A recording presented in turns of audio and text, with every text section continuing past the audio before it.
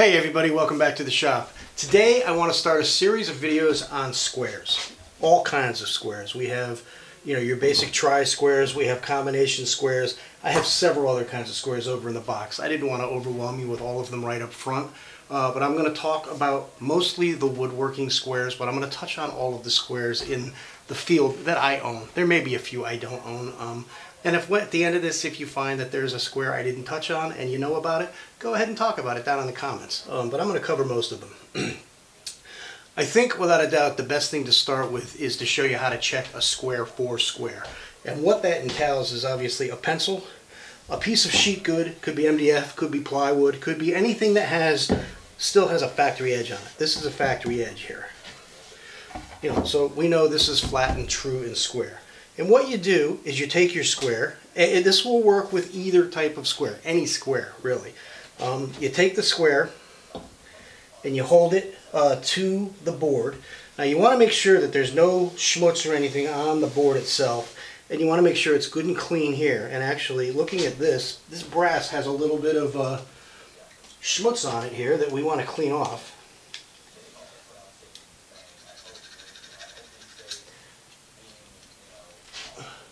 I don't know what that gunk was, but we don't want it making a difference in how it rests against the piece of wood. So then you just take the square, you put it up, and you draw a line. And then you flip the square over. And you can do this to the inside or the outside of the square. It doesn't really matter. And you draw another line. And as we can see, this square is way out of square. You should be able to see it on this camera here. Hopefully we're focusing properly. So this is wide here coming to a point. When a square is coming to a point at the top of the line, in essence what you have is a square that's closed down a little bit. If you look at this example here, if this is a square and this is perfectly square, if your line starts wide and comes to a point, that means your square is less than 90 degrees. It's closed down a little bit. If the line is starting at a point and going out wide like a V, it means you're open, so you're more than 90 degrees. This square is pretty hideously out of square. As you can see here, I paid, I don't know if you can see this, I paid $8 for this thing at a, actually, I did not pay $8, I paid $4 for this. This has $8 written on it, and I checked it. The brass was good, the fitting was good, the rosewood handle is good. In essence, this is in good shape. It's solid. And I knew it was out of square. And I told her, I said, well, it's out of square. Can you take 4? And she took 4. So literally, I have a nice, beautiful square for $4. We just got to fix it. So later in the video, we're going to fix this square.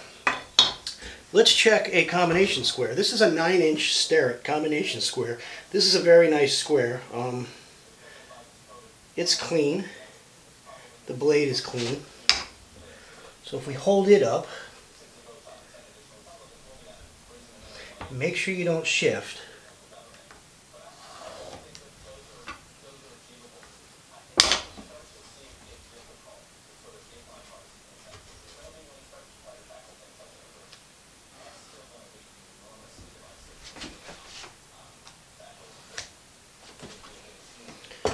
Alright, so as you can see on this one, it's got a slight gap at the bottom coming to a point again. So this square is pretty close, but it's out of square. It's slightly shut down.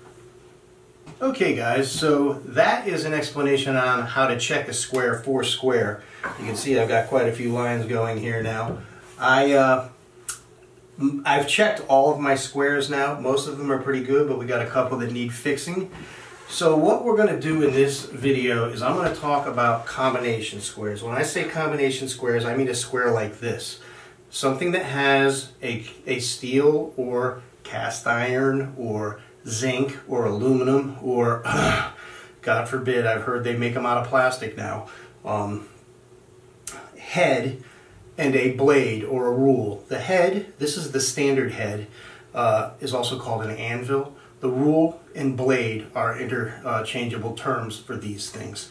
It has a 90 and a 45 degree angle. I will also include the double square in this conversation because it functions the same. The only real difference is 90 and 90 on the double, 45 and 90 on the combination square. Other than that, they function the same.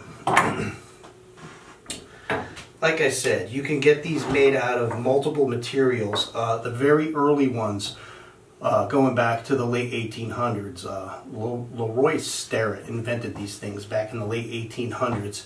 And to be perfectly honest with you, it was a amazing invention because it hasn't changed that much in 140 some odd years. So he really came out with a winner. And his company, Sterrett, this is a Sterrett square, is still around. About half the squares on this table are Sterrett. The other half are another manufacturer. I'm going to talk a little bit about what kinds to buy, where to buy them, and that kind of stuff a little bit later. The sizes vary. You can get them as small as 4 inches. This double square is 4 inches. This is 6 inches. I have 9 inches, 12 inches, and 24 inches here. So this is a 24-inch one here. You also can get them in 18 inches, and I think there's a few other oddball sizes by other companies. Honestly, if you're only going to have one square, the combination square is the square to get, and I would recommend getting the 12-inch. It's the best square to get to start in woodworking as well. So if you're a minimalist, you're only going to have one, or you know, you're just starting out and you're looking to get your first square, get yourself a good 12-inch combination square. And why would I say combination square over all of the other types of squares? To me, the combination square is pretty much the equivalent of the number 5 jack plane. It can do more tasks than any other square. The way I'm going to do this video is it's going to be combination squares today. The next video is going to be all of the other squares that we use in woodworking, construction, whatever. Any squares that are made that I own, I'm going to talk about. And you're going to see that over the course of tomorrow's video that has all the other squares, they're basically just tools that have been made to do one of the things this thing can already do. So if you're only going to have one, this is the one to get because it can do a lot of tasks. And quite frankly, it's the one to have. Where to get them, how to buy them. They can be expensive. You know, the higher end ones are pretty high in price. But if you want to buy a new Sterrett, you can get them in 2-piece or 4-piece. This is considered a 2-piece. It is a head. Here's an example of a head. This is just the head. This is a cheap one. This is a good steel Sterrett one. And a blade. Here is a blade by itself. This 2-piece set would be considered the standard set. You can pay $80, $90, $125 for one of these new. You can get them used literally for all kinds of prices. A good quality one in good shape, a 12-inch Sterrett 2-piece, it's probably going to cost you around 50 bucks. A beat up one like this guy here, this is functional. This thing works fine. It moves, everything's good on it, but you can see it's hard to read because it's very dirty. See if you can see it on this one here. See how dirty it is? Check the focus. So obviously it's a little dirty. At the end of this video, I'm going to put this in some Evaporust, and then in the next video at the end, we're going to clean it up and see how good it looks. So that's a little test to show you how to buy a used one. You can find these used for $1, $5, $10, and they could be very good brand names. You can get a Sterrett for 10 bucks that somebody doesn't know what they have and it's all rusty, and then just fix it up. Put the elbow grease into it and save your money. There's a third way to buy these. I'm going to put a link below to a company called Taylor Toolworks. They make, they sell all kinds of tools, but they sell squares by the PEC, I believe it's Precision Engineering Company, and they also sell Blemished tools. Blemished tools are tools that have some kind of scratch on them, some kind of imperfection somewhere in the casting maybe, something that you couldn't sell it as new, but they're not damaged in a way that it affects the use of the tool. And you can get them at half price. You can get a 2-piece 12-inch Blem for 40 bucks on that site. It's good steel. Now, a blem, this is a blem. This blade here I purchased many years ago in Waterbury, Connecticut from a gentleman named Walt who owned Brass City Tool Works. Actually, it was Brass City Records and Brass City Tool Works.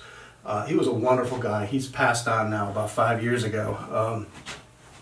He had a beautiful store in Waterbury that had one floor was all records, the other floor was all tools. I spent about an hour in there. He actually sold me this 9-inch set. This was a full set, the 4-piece set. It had a standard head, a protractor head, and a center finder head. So that is a good segue to talk about the full set. If you buy the set of 4, you get this protractor head, and what the protractor head does is it allows you to do all of the angles other than 90 and 45. The standard head obviously does 90 and 45. The protractor does the other in the whole 180 sweep. And here's a little video on how to use the protractor head.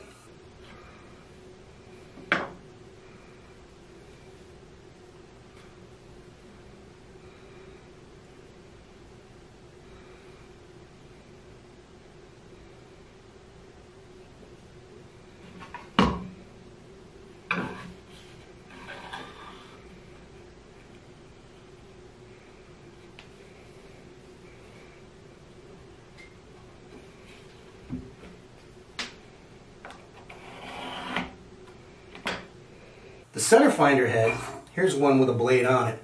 It is a kind of a one-trick pony. It will find center on the end of a board or a dowel. That's about all it does. I keep this blade on this one. This is a very cheap, I want to say I got this at Walmart. This actually might even be a Harbor Freight one. Very inexpensive, but it works for this. Here's how I use this.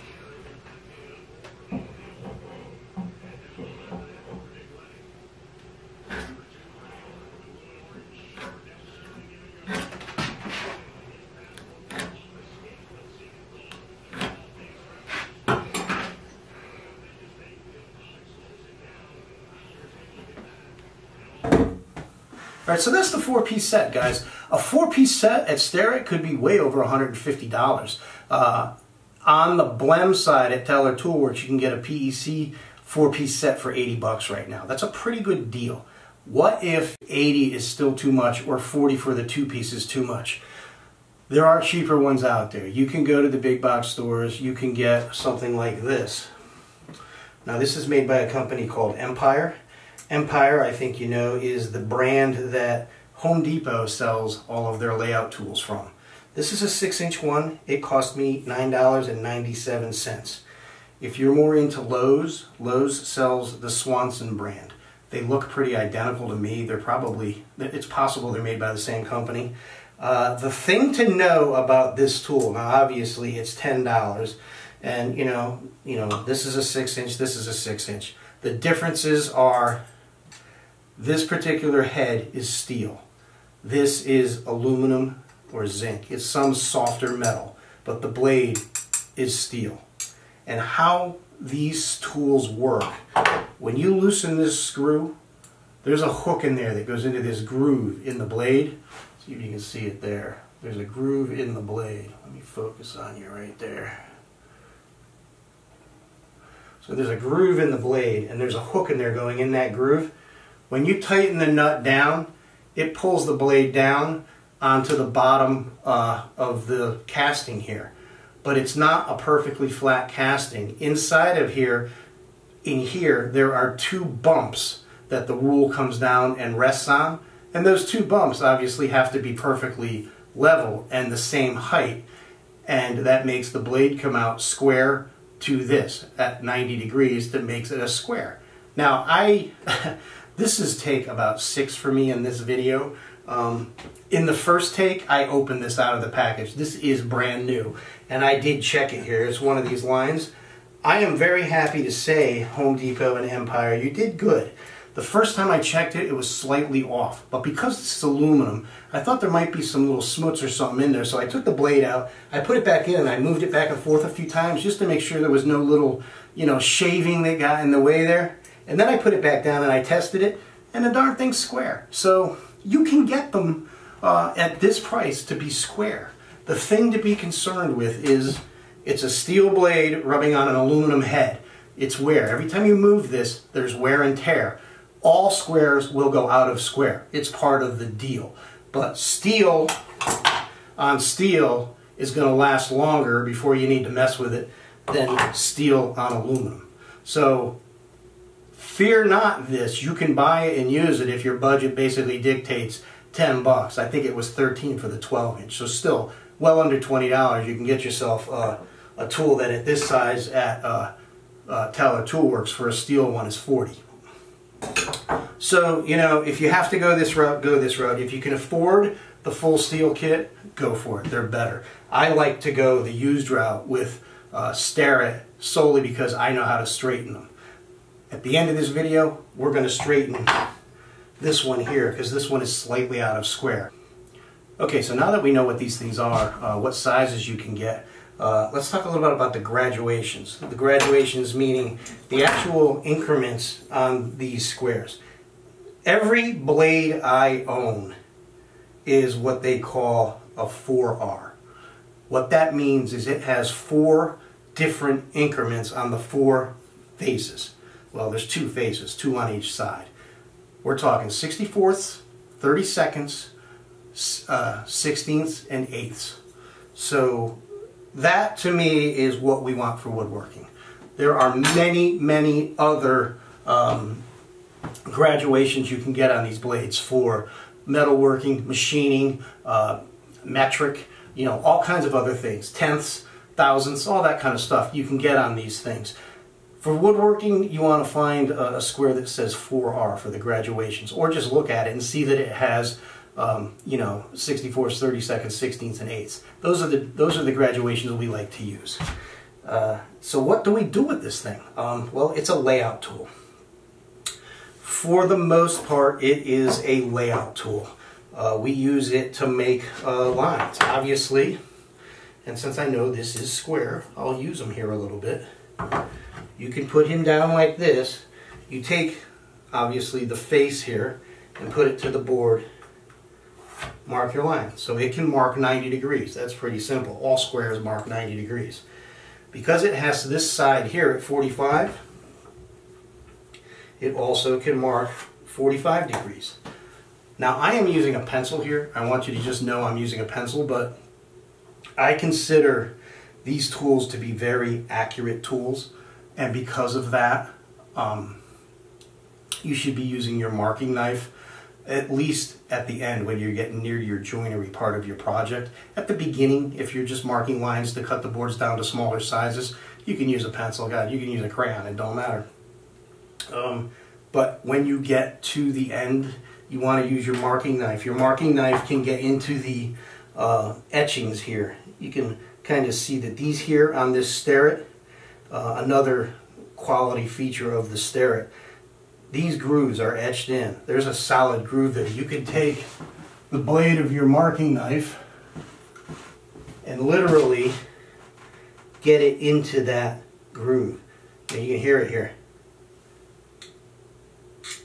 Hear that? There's actual indentations there. On these lower cost ones, they're more stamped. There is a slight indentation, but it's not nearly as much. So that's just another feature of the more expensive, better squares. But anyway, layout. 45 and 90 degrees. If you want to do other degrees, you're going to have to go to the 4-piece set and get the protractor. I've also heard this thing called a compass. Obviously, this can do any degree in a 180 degree sweep here. And it locks on this side. You lock it down to the set you're at, and you're good. It won't move. The other thing we can do with this tool that's very easy to do is check a board for square. You know, let's say I got this board here, I just cut it. Is it square? Well, let's check. Yes, it is. Is it square this way? Yes, it is. Is it square this way? Yes, it is. Is it square this way? Yes, it is. So we can do a lot of checking of boards. Do you want to check 45 degrees? Now, I just cut this 45 degree freehand, So I'm going to guarantee you this will be something that can tell us that it can tell you that you're not at 45 degrees, because I have never been able to cut perfectly 45 degrees freehand in my life. Let's see. Loser. I'm way off. That happens. But that's how you check to see that you're on. You know, I'd have to put that into a shooting board and bring it back to 45 degrees. But it can check things four square. The rule itself comes out and can be something to check. You can use it as a straight edge. This is 3/32 of an inch thick. This is a good solid straight edge. You can check anything four square. You can check your plane to see if it's flat on the bottom. Bad example here, this is a scrub plane. I could care less if a scrub plane's flat, but obviously you can use it as a straight edge to check that. If you want to lay out a line here parallel to the edge of a board, you could take your square and say set it to 1 inch. Let's make 1.5 inches. I think that one's 1. Let's make 2 inches. Let's go wild. Then you take it. Notice I'm putting the groove down. That's a mistake a lot of people make with this little task. If you're using a pencil, you want the groove down, and then you want to take the pencil and put it into the groove so it makes a little click in there and it gets in. You do that for 2 reasons.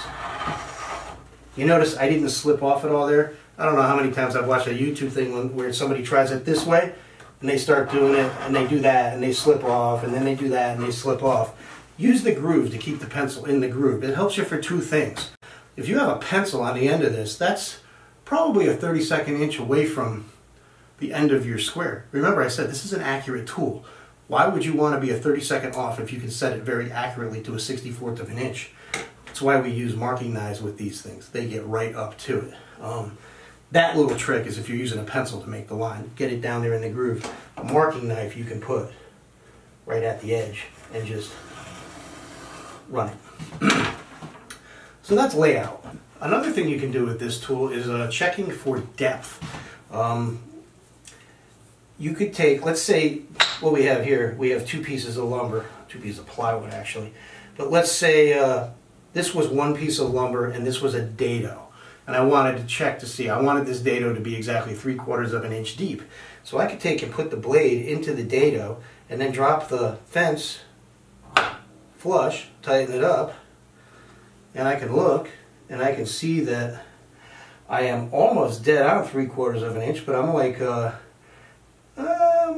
32nd off, which is because plywood is no longer 3/4 of an inch thick, and this is plywood. So we know my dado would need to be cut another pass with the router plane to get it to 3/4 of an inch deep.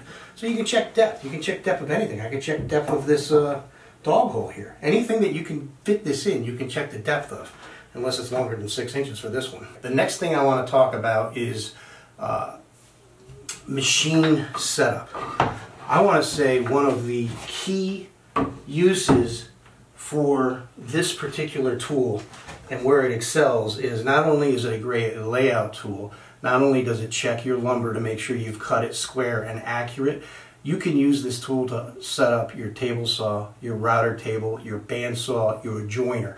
It can square fences, it can square blades, it can check a blade at 45 degrees, it could check the height of a saw blade, it could check the height of a router bit, it could check the depth of a bit from the fence, it could check your fence to be square to the miter slot, you could check your blade to be square to the miter slot, blah blah blah. There's a ton of things you can do with this tool on your machines. I took a couple of these downstairs and I ran through really quickly showing you a bunch of the things here, and I filmed it. So let's watch that now and you can see some of those techniques.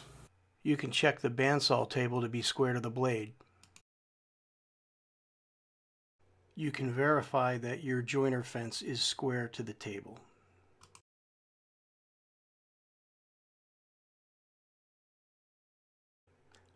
Now we're checking the height of a table saw blade.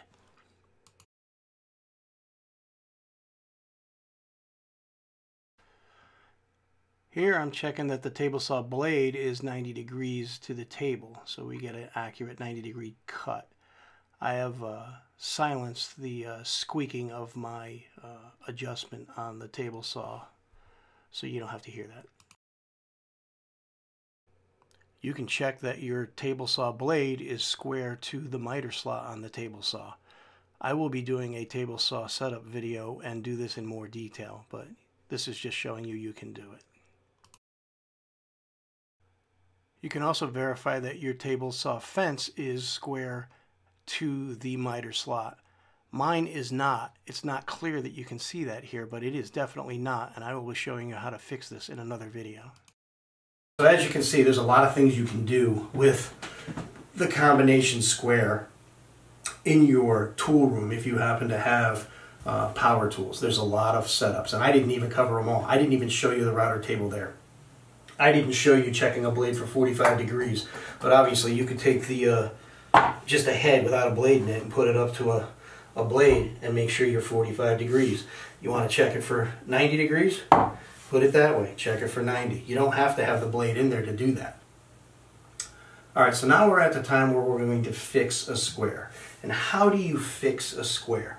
It sounds difficult, but it's pretty simple. Like I said, this blade is sitting in the head, but it's not in here, you know, it's hard to explain.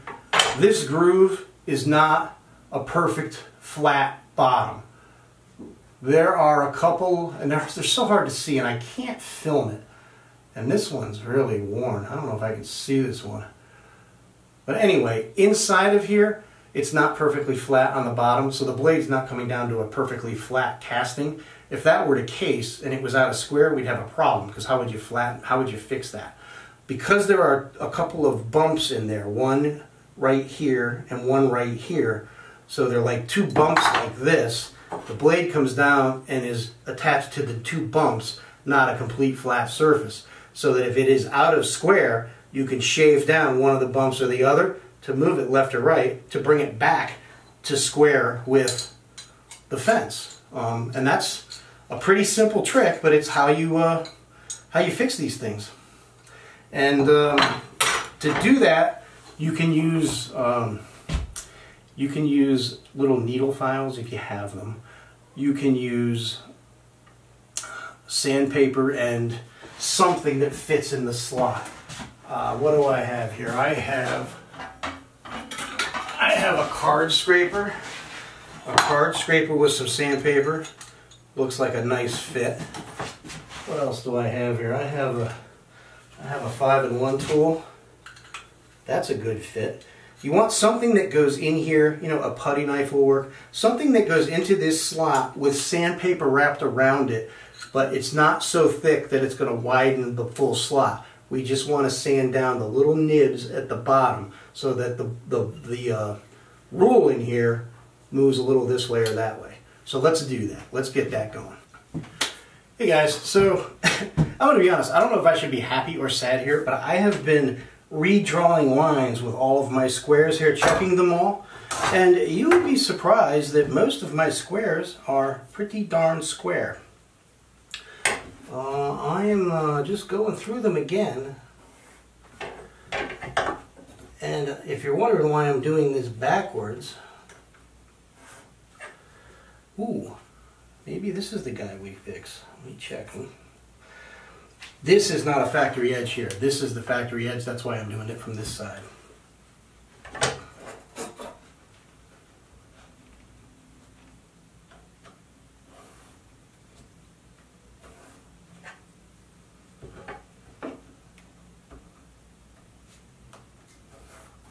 Here we go. This is the winner. That, you can see, is definitely starting at a point and coming out to a V. So if it's starting at a point coming out to a V, that means it's open past 90 degrees, which means this blade is sitting on here this way, so we need to bring down the bump that is on the flat side of the fence, not the 45-degree side. So I tell myself a couple times, flat side, because when I take this bar out now and I get ready to fix it, you know, you put it down, you go grab your tool, you grab your sandpaper, and all of a sudden you pick it back up and it's like, now what side was it? So we want to do the flat side. So what I'm going to do is I am going to take a little bit of sandpaper here and put it on the end of this 5-in-1, 7-in-1, whatever these tools are. I'm going to go to the flat side, show you to this camera. I'm just going to go down in here. He's a little too thick with this paper. Let me try the card scraper. This paper's got a little bit of a backing to it, so it's a little thick. This is 150 grit, that's what I'm starting with. It's just what I had. You could do 120. I wouldn't go too much thicker. You don't really want to really rough this stuff up.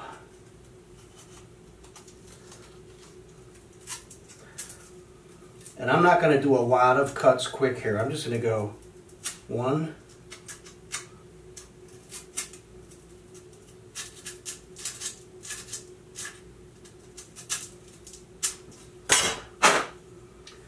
You want to make sure you get all the smuts out of there too after you do it.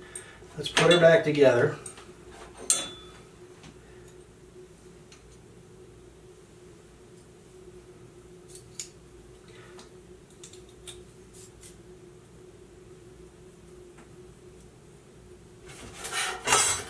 Now, I don't expect this to be fixed. This is going to be a trial and error thing. I'm going to do this 4 or 5 times probably before I get there. And to be perfectly honest, I might go too far and it might be off on the other side, and then I'd have to wear away a little bit on this side. But let's see how I did. I'm running out of places to make a line here.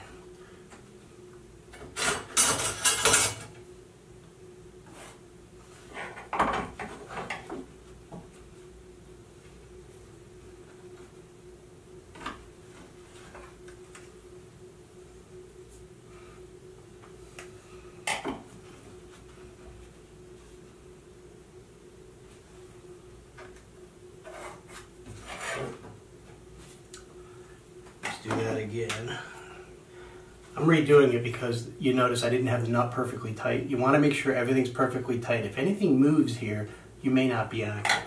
I'm going to do it again.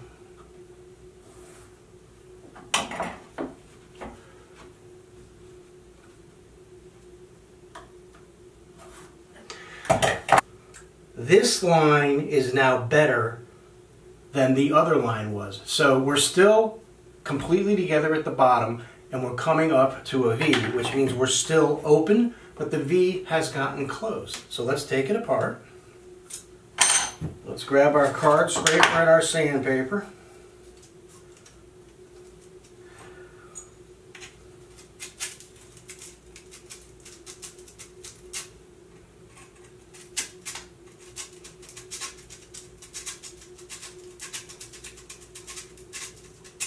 Okay. Now there really isn't a lot to remove. You know, we're talking, you know, this one is not off by that much. So what I just did there might do it.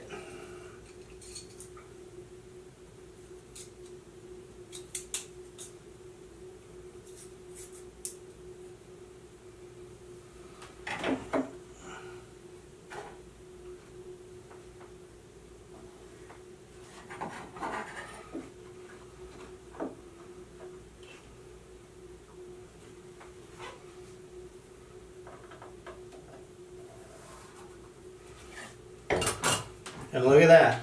This is the last one I just did. We now, can you see that? Let me focus right here. We now have 2 lines overlapping one another. So that little bit of sandpaper in there on those 2 little bumps on the side that was high, I brought it down. I now have a square that was, where's my line? Out of square, or that's the in square, out of square to in square. It's that easy, guys. It's not that difficult. Make sure you have a good piece of plywood. Flip the square over. And, you know, I make the second line, guys, because I have bad eyesight, to be perfectly honest with you. If you have good eyesight, and I've seen other people do this, you could take your square and just put it against the board. Get it nice and touched up there. You can make one line. You can just turn the square over and bring the square to the line, and if it looks perfect to you, you know, if your blade is touching at both ends and you can see that, you don't have to draw the line. I draw the line because I don't have the greatest eyesight in the world, and it helps me to see the gap in between. It's easier for me to see a gap than it is to see one line. It's just how my eyes are. But if you have good eyes, draw one line, and you're good. In the next video, I am going to be going through this collection of stuff. We are going to talk about all of the other types of squares that we possibly could use in our woodworking endeavors. We are also going to take this square here and we are going to dump him in evaporust. I'm going to do that tonight so that I take it out of the evaporust in the next video, and we're going to clean this one up. I'm going to show you how to make it usable. I'm not talking, you know, some of those restorations you see on YouTube where the guys bring them back to shiny, bright, you know. I'm not making this a beauty queen. What I want to do is make this a usable tool again, which, you know, means some cleaning, basically, and some removal of some surface rust. This has paint on it. It's, you know, it's been used. There's paint there, there's paint there. The spirit level's empty. There's nothing I can do about that. It is missing its little scribe. Nothing I can do about that. But it's a usable square, so let's get it back into, let's get it back working. We're going to make it clean. We're going to go through all of these, and then we're going to, if I can find him quickly, remember I talked about this at the beginning of this video, we're going to fix this one as well, because this thing's way out of square. So that's the next video. I hope you like this. I know this went a little long, but I want to do a lot of talking about the combination squares, and I think they're the greatest square to buy. They're the first square to buy. This would be the second, but you're going to find that out in the next video. So thanks for watching. Have a good day.